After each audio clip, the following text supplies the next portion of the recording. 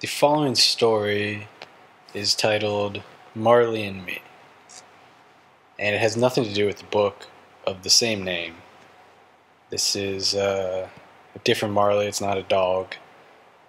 It's in relation to Bob Marley and in relation to my first time, we'll say, hanging out with Bob. First time I tried to hang out with him.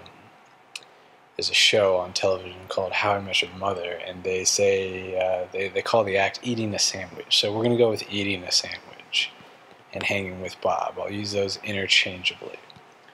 So this is a story that took place in, I think it was 2004.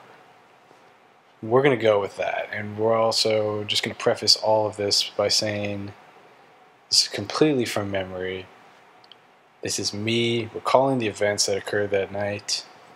I've discussed them with friends over the years, and I've gathered all the details, but again, it's a little hazy, and possibly for all intensive purposes, legal purposes, and whatnot, we're just going to say this is a work of fiction, if you will.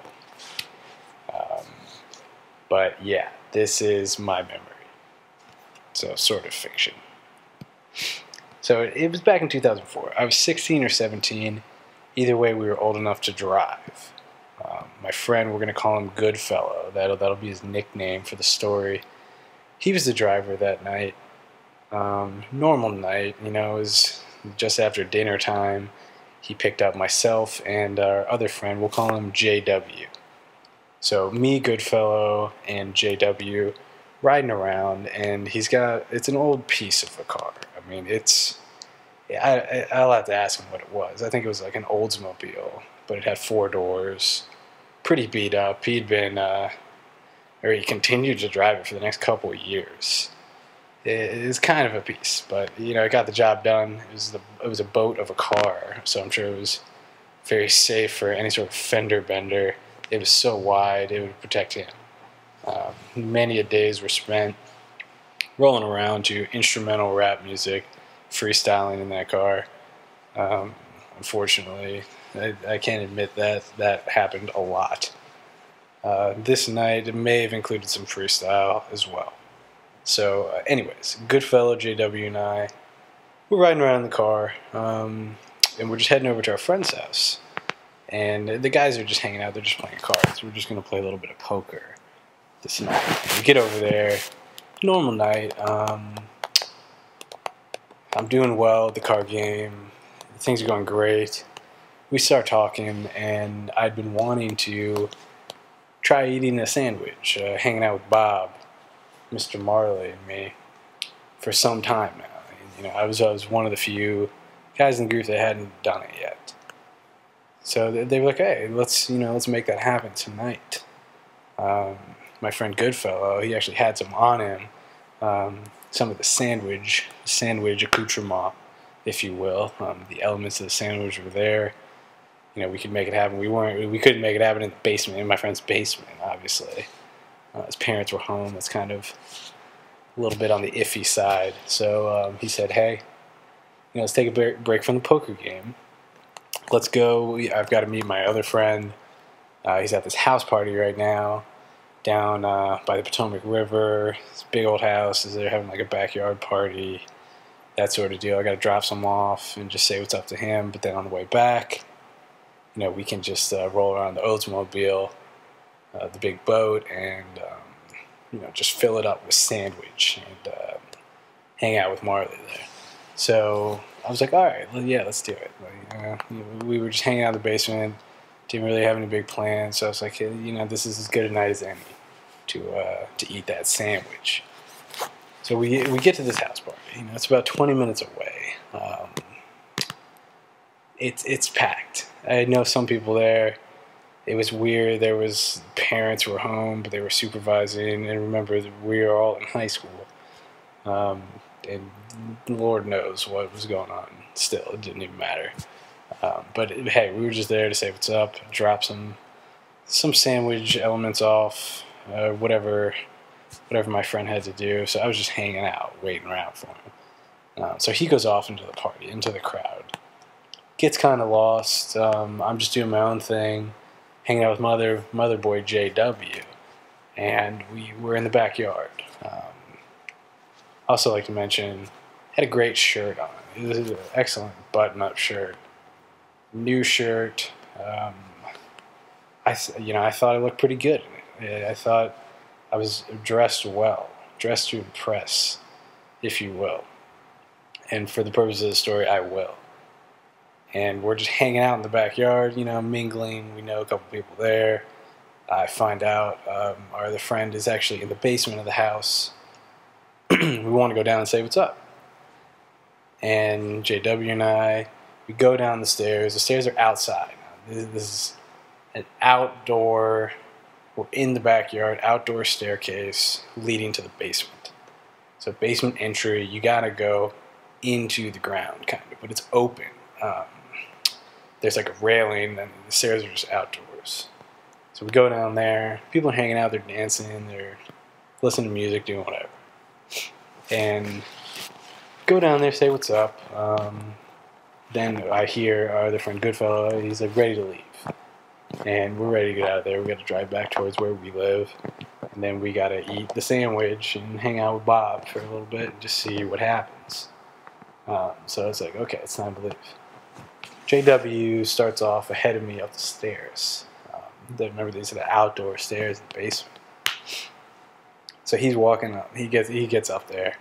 I get caught up right at the door, talking to someone. Just say a couple more words. Say what's up. But hey, I gotta run. I'm with JW and Goodfellow. We gotta head out though. Great to see you. So I start up the stairs. With my great looking shirt. And all of a sudden, I see out of the corner of my eye, there's this bucket. This bucket is just falling down off the railing towards me. Now, it was just sitting at the top of the stairs, teetering on the ledge. I don't know what's in this bucket, but I see it's coming at me. I try and get out of the way, obviously, like any rational person would. Especially when you see that there's some sort of liquid in it and it's coming at you. And I don't get out of the way. I don't fully get out of the way. Liquid is everywhere. The liquid reeks. It stinks so bad. It was disgusting. It was chunky. It was all over me. I got all over my new shirt. It smelled horrible. And I came to the conclusion it had to be throw up. It was puke. I mean, it obviously was. Someone was doing a little bit of drinking or something and just got sick. And they saw this bucket, and rather than throwing up in the bushes, they threw up in this bucket. And the bucket ended up on me. So I get to the top of the stairs, I'm pissed. All I want to do is get out of here. I was just trying to hang out tonight with my friends, eat a sandwich, and that's it. Just have a good time. Just chill, low-key with my friends. But no, instead, I'm covered in puke. It's all over my new shirt. My new shirt is ruined. Everyone is looking at me. I stink. So I ripped the shirt off, and I figure someone had to have knocked the bucket down onto me. So I get pissed, and I start yelling. Like, who knocked that bucket down off the railing? It spilled all over me. It ruined my shirt. So I'm just standing there in the middle of this crowd screaming. Rip the shirt off, throw it on the ground. I don't even want it anymore. It's so disgusting.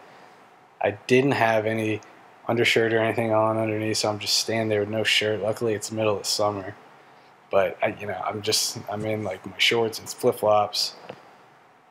Excuse me, and I'm just shirtless, and I see my horrible stinky shirt just on the ground, and I even like wiped up a little bit of the puke that was still on me with the shirt. Kind of mopped up the rest of the mess with it, and I just left the shirt there. So Goodfellow and JW were like, hey, let's get out of here before things get too crazy. Don't want anything weird to go down. Let's just get in the car, eat a sandwich, get home. So I'm like, okay, that's fine with me. Let's do that. We get in the car, and now we're in a pretty tight quarters in this car. Yeah, it's a boat, but there's just three dudes sitting in the car. I'm in there. I smell like puke, and they just can't stand it. I mean, it's disgusting. We got the windows down. It is awful. It was a terrible 20-minute drive back towards our neighborhood. But once we got there, we were like, all right, let's eat up this sandwich, get it going, close the windows, and maybe we'll stink it out with the sandwich smell.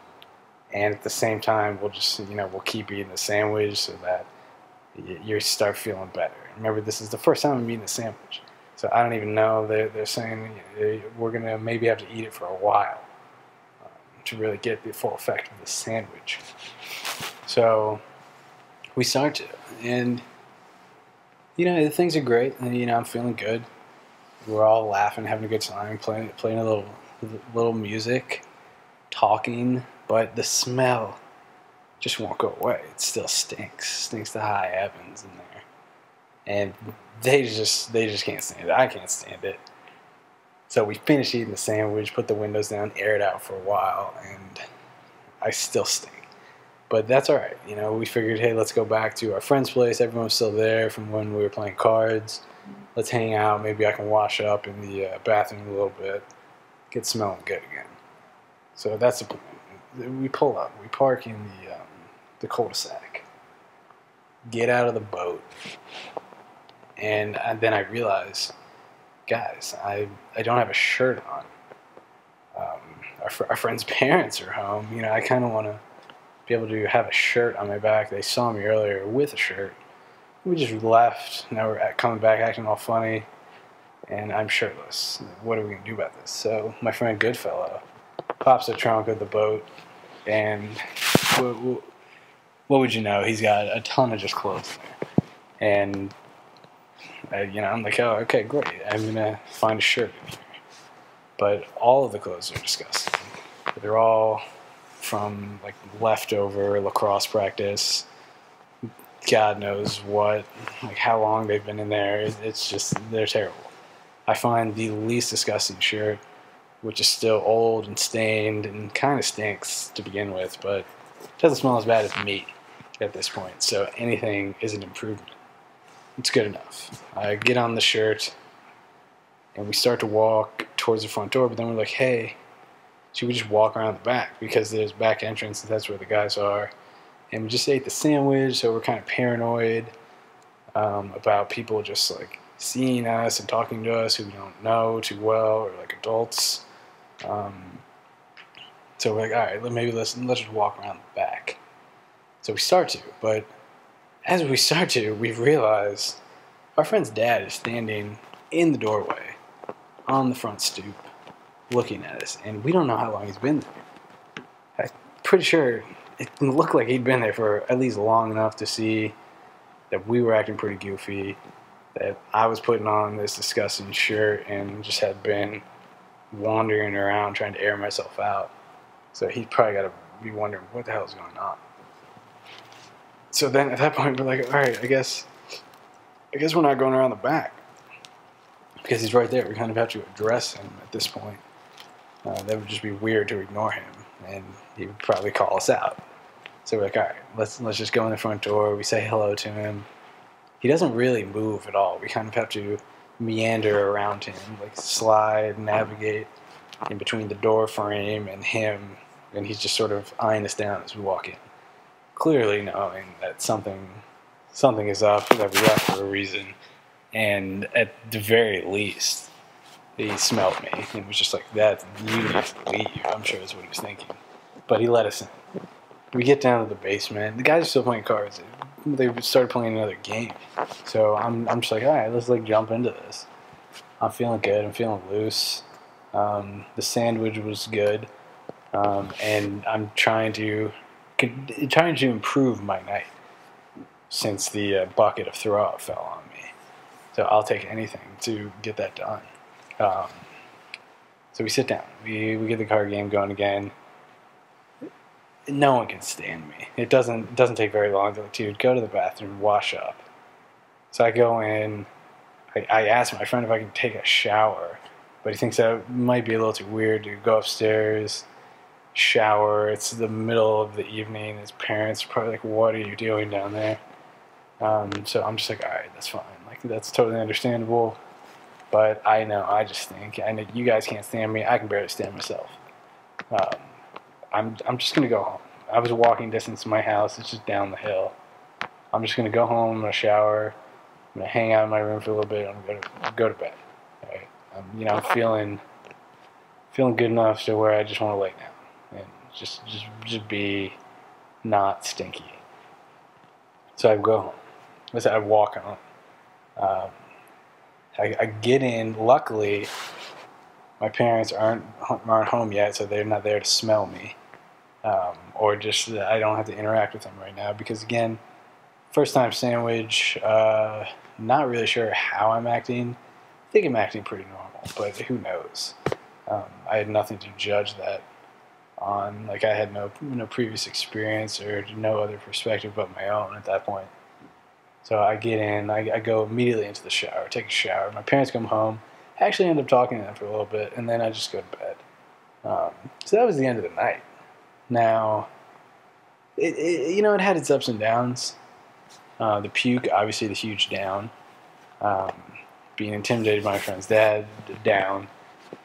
Smelling up every place that I went, pretty big downer. But overall, the first time eating the sandwich, it was good. It felt good. But let's say a month or two goes by. I'm not sure exactly how long. And my friend JW, I'm telling him, we're like retelling the story about when the bucket of puke fell on me, and I was telling him and whoever else was there like how pissed I was at the time, and I was just screaming. I was like yelling like, just whoever knocked it down, just come over here and fight me. And like I'm not even a fighter. Like I rarely get angry. Anyone who knows me knows that. But this was just so jarring and so disgusting that I was pissed. I was pissed at anyone. Ruined my new shirt, stank me up. So I'm telling the story again with JW and some of my other friends, and he turns to me and he says, "Look, I have something to confess. That night, I was hanging out at the top of the stairs when you were walking up, and I accidentally knocked the bucket. I bumped into it with my foot, and I knocked it down on you. It was me." And I was dumbfounded. He'd listened to me tell the story many times. Not only that, the night of, he said he was so scared to admit that it was him right after he did it that he just couldn't, and wasn't sure if he was ever going to tell me. But I had told the story so many times in the following weeks that he just had to fess up, because that in itself was hilarious. And of course, I was a little troubled to find out that it was actually him, because all of the ranting and raving and stinking up the place that I did that night, he was just laughing in the back of his head. He's laughing, and he was a little afraid to admit it, but he was just having a great time behind my back, knowing that it was him that caused such a weird night for me. So this goes out to you, JW. Know who you are. I guess I'm glad that happened in the end, because now we have a little story to tell about that night. Otherwise, it may not have been as eventful. And I do apologize to all my friends, especially my friend whose house it was at, for just stinking up the place horribly. So that is the end. Again, totally from memory, totally, we'll call it pseudo-fiction. But this concludes my night of eating a sandwich, hanging with Bob, and losing a very nice shirt to a bucket of throw-up.